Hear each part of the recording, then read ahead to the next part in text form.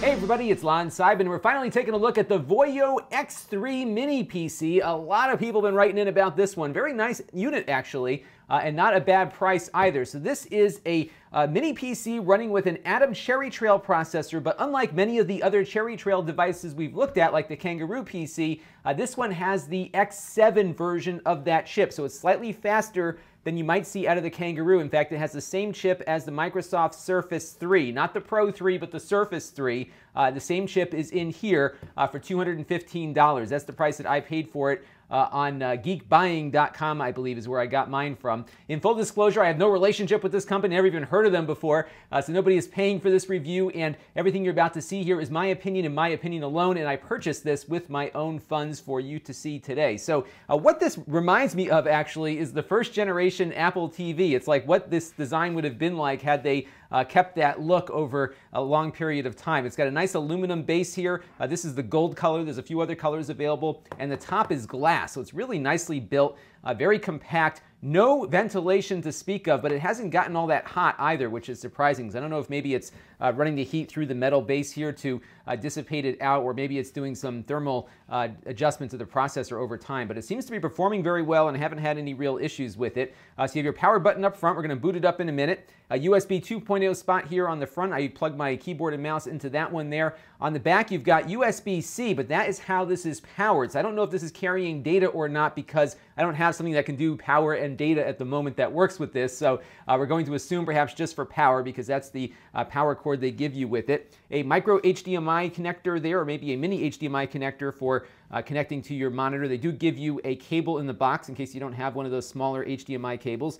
SD card slot, a micro SD card slot there. Two USB 3.0 slots, and a headphone microphone jack over there, and then nothing on this side. What's interesting about this is that this has 4 gigabytes of RAM and 128 gigabyte SSD built in. So it's got a lot of storage, a lot of RAM for a very reasonable price. And the good news is, too, that this is a fully licensed version of Windows, too. Unlike some of the other mini PCs we've imported from China recently, this one is actually legit. But there is a caveat to that, and I'll explain when we boot it up. So what I'm going to do now is get everything hooked up to this thing. We're going to turn it on and see how it works. All right, I've got all my stuff plugged in. This is the dongle for my little Logitech keyboard here. And you'll notice, though, that the power light is on, but the computer is actually off. And there's actually no way to know when this thing is on and when it's off by its power light here. So I'm going to push the button, and that will start the boot up process here. But you never actually know when this thing is on or off, short of looking out on screen to see if it has actually been booted up here. So we'll get a sense as to how fast that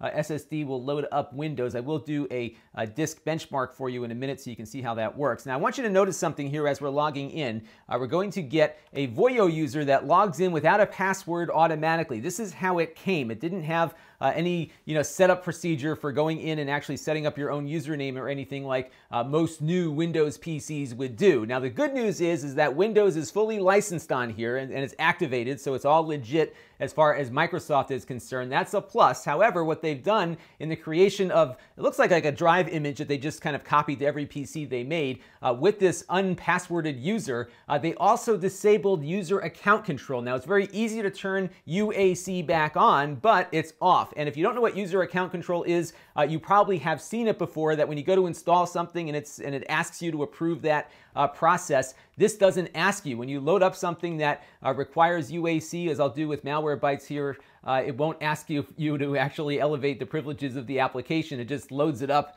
and you're off and running. So you definitely want to make sure that, I think actually, to go into the recovery section of the control panel and just start over again. Wipe it out, do a recovery and a fresh install, so you start from scratch, because it's really a little scary to have a machine that's already configured with a user that has completely elevated privileges, and you have no idea where this came from. I did run a bunch of malware and virus checks on it and everything, and it seems to be okay, but you never know. There could be, who knows what's on this thing and what could be lurking underneath the surface there. So you definitely want to be careful about that. One other thing that I noticed with this is that the Wi-Fi that is built in, and for some reason it's not showing up on our control panel at the moment, the built-in Wi-Fi on here, although it says it supports 5 gigahertz networks, this one doesn't. It's 2.4 gigahertz only, wireless N only. It's not wireless AC. So while they packed in a lot of great stuff in here, including that large amount of RAM and a large amount of storage, they are not including wireless AC, which is something you'd expect from a premium, quote-unquote, mini Mini-PC. So there are a couple of gotchas here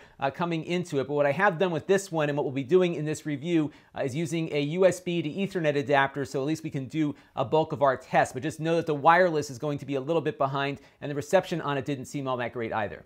But it does perform well. We'll load up our Microsoft Word template here real quick, and you can see how all of this will scroll through as we're moving our way through the document. So it feels, kind of about the same as the Kangaroo does with the same amount of RAM. I mean, it might be a little bit faster if we were to be able to benchmark Word somehow, but it does feel like it is a very solid machine for doing this stuff. What's amazing, too, when you look at these new Cherry Trail processors is that they kind of hit that point where it's starting to feel like a regular PC, and that you don't really feel like you're running with something that costs $200 or less. It really is a nicely performing little computer here, so I'm pretty impressed with just all the day-to-day tasks on it, which I think it will do quite well. And it also browses the web very well, too. Again, a day-to-day kind of tasks should be just fine on here. So we'll go visit my YouTube channel real quick as an example, so we'll get an idea of how well it does streaming video as well as web page rendering. So here we are on my YouTube channel homepage, and there we go. The video has spun up and already started working already. I've got to change that channel trailer soon. We'll go over to one of my latest videos here and just see how well it does in its 1080p mode. So you can see, again, those pages render in very quickly.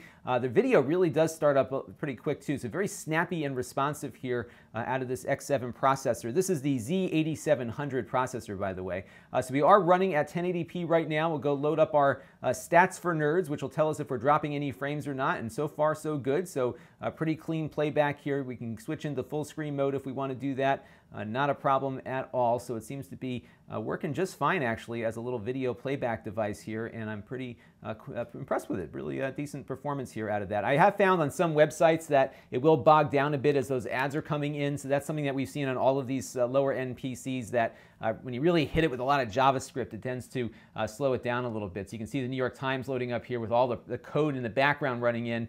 The page is rendered, but we can't do anything yet until all this other junk shows up on here. Now, on the Octane benchmark test, which measures how well it performs rendering web pages and running JavaScript in Google Chrome, we get a score of 8,423, and that actually compares higher than the Surface 3 that we looked at a couple of months ago. Now, in fairness, they could have optimized Chrome in the intervening months, but nevertheless, it is faster, at least as far as I have tested it. It's also faster than the Kangaroo, too, which scored a little bit lower because it is running with the X5 chip versus the X7-Z8700 in this one. So this one's got a slightly faster Atom processor on board. But one thing to note, though, is that the HP Stream Mini that we looked at last year is still much faster than any of these mini PCs because it's running with a desktop Haswell processor. I don't think they make that one anymore, which is unfortunate because it's a very nicely performing mini PC. But this one is performing the best out of the current crop that I have tested so far because it has a lot of RAM and because it's got that slightly faster Atom processor. So this is going to be faster on paper than the Kangaroo PC we looked at, even the one with more memory. Now, one thing I was very impressed with for the price point here is the size of its SSD, the 128 gigabyte drive, but also how well it performs. So you can see we're getting write speeds in the 190 megabyte per second territory here, and read speeds around 340 megabytes per second. So that is a lot of performance and a lot of storage as compared to other $200 mini PCs. Many of them have eMMC storage, which is slower. This one definitely appears to have a true SSD built in as well. I am not sure if it's upgradable. I might try to take it apart in a future video, but I would imagine it probably isn't. But still, to be able to get that much storage out of the box for a mini PC at around $200 is a pretty good deal indeed. So now what we're going to do is see how this chip performs gaming with it. So we'll look at Minecraft. I'm going to do Rocket League on this one also to see how far we can push this Atom chip, maybe a couple other things too. Let's have a look. Now, one of the things these new Cherry Trail processors have really excelled at is playing Minecraft, especially the original version of Minecraft that we're running here. Now, I run this version because this is the version that most people use, and you can see in the upper left-hand corner there, we're getting about 50 frames per second, 40 frames per second or so as we're going through this world here. This is exceptional for a mini PC like this, especially a fanless one. So very fast response here, not too much lag as things are drawing in, a really good platform for running the original version of Minecraft. The Windows 10 edition will run better, but most people run this one because of all the mods and everything else that usually run on this version that don't run yet on the Windows 10 one. Now I am running the Optifine performance enhancing plugin, which does give us a little bit of a performance boost here, so I would suggest installing that as well if you are planning to run Minecraft on this little guy. But it really is performing quite nicely, and it's interesting to see how this is just a little bit faster than the Kangaroo's X5 processor, so this does have a little bit more oomph to run things like Minecraft here. So here's Rocket League, and I turned everything to performance, and I turned off all the extra stuff, and we're running at 1920 by 1080. I'm having some graphics issues, and I'm not able to get the frame rate up, and I'm actually finding that this thing is freezing up on me sometimes, even when I go to start a game. So this is feeling a little buggy to me right now, and we'll see if it gets past the loading screen here. Before it didn't. It just kind of sat there for a while. So I'm going to let this run for a few minutes. If we're not able to get back into Rocket League, I will come back and tell you that it didn't work. All right, it got stuck on the loading screen and never loaded up. I did get it to load a few times before this glitch started happening with it. It wasn't running all that great, even with the settings turned down. So I think modern games are kind of off the table here. I am noticing some glitchiness with this related to gaming, especially when there's a full screen game and you try to pull up, for example, like Steam's control panel to get the frame rates and stuff. Even Minecraft was freezing when I exited Minecraft to try to get back out to the main menu. So there's some stuff going on here. I think with perhaps the Intel video drivers, I may reach out to VOYO and see if I can get some assistance with that. But I got a benchmark for you if that helps. The 3D Mark Cloudgate benchmark, we get a score of 2,318, and that compares to 1,766 for the Kangaroo, which is running the X5 version of this generation of the Intel Cherry Trail chip. So it actually is, at least on that test, considerably faster than the Kangaroo is. It's not going to be fast enough, though, to play anything modern on here. So Grand Theft Auto 5 and a bunch of other modern games are off the table, but it is an improvement over the X5 chip, and it can do some things that you really can't do on a lot of other Atom-based $200 PCs, including here running the Dolphin GameCube emulator. Now, it's not going to be perfect emulation, but it's more perfect, or closer to perfect perhaps, than we've seen on prior generations of the Atom chip. So we're running here Mario Sunshine. As you can see here, we're getting frame rates in the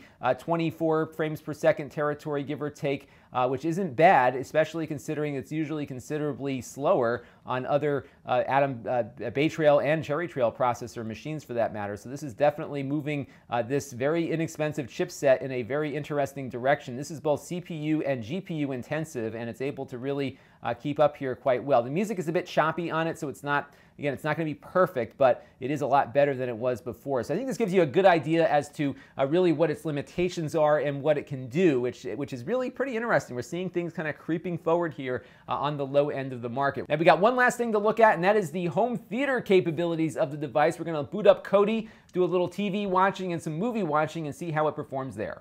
So I loaded up Kodi here, and we have it connected to my disk array in the basement where I store my big Blu-ray MKV files. These are Blu-ray movies I ripped right off the disc and are playing back at very high bit rates. And we are connecting via Ethernet because remember that Wi-Fi really isn't cutting it for me without the AC wireless. So we're going to load it up here. So you're going to see a little bit faster performance than you might out of just the Wi-Fi connection, but it does spin these movies up very quickly. I can seek around very fast as well here, so very impressive performance overall, and the frame rate has been keeping up just fine with these as well, so that is a good thing to see. However, if you are a home theater enthusiast, you should know this does not support the high-end digital audio formats, and I actually was having some trouble getting some of the lower-end formats to function also. So that's DTS, HD, regular DTS, as well as Dolby Digital and Dolby True HD. Both of those formats just didn't seem to pass through properly like other devices tend to do. So I don't think they've licensed everything that they need to license, and I really can't make a recommendation, unfortunately, on this one for home theater people because of that issue.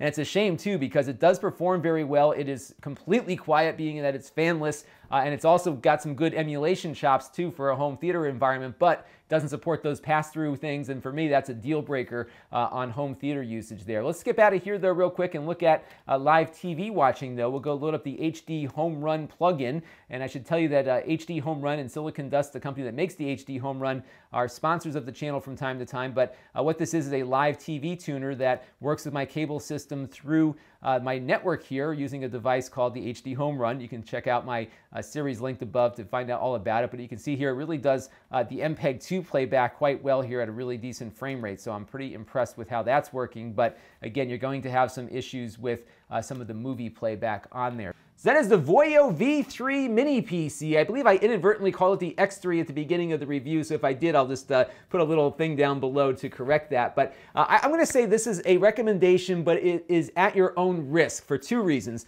The first reason is that this thing is coming equipped with a fully licensed version of Windows, but one where they put their own user on that has stripped away all of the security that Windows tends to provide, especially the user access control. So my first recommendation when you get it is to just reinstall Windows, whether through the recovery console or downloading the image with the image creation tool and just load up a fresh copy of Windows on it just to be safe. It should register properly with Microsoft because the hardware ID should be up there in the Microsoft database. I did activate this machine when I bought it, so I think we're safe there. And I would definitely do that because who knows what they disabled on this thing and what kind of security risks you might find yourself at because of whatever they did to get their user installed on here. So that's point one. Point two is that this company is located in China. So if you're not located in China or near China, you might have some issues getting service and support on this, that if you have to send it back, you may have to figure out a way to get it back to China from wherever you might be, which is not always as easy as mailing it back to somewhere in the United States. So if you want something that performs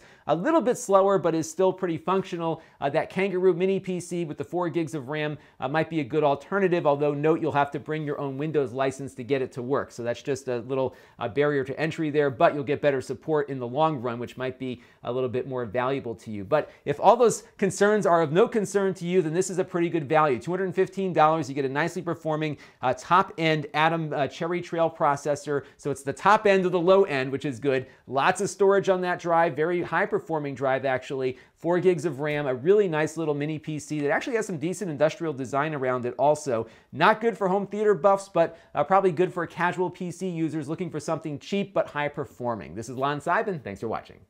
This channel is brought to you by my Patreon supporters, including gold level supporter Shabib. If you want to help the channel, you can by contributing as little as $1 a month. Head over to Lon.TV/Patreon to learn more. And don't forget to subscribe. Visit Lon.TV/S.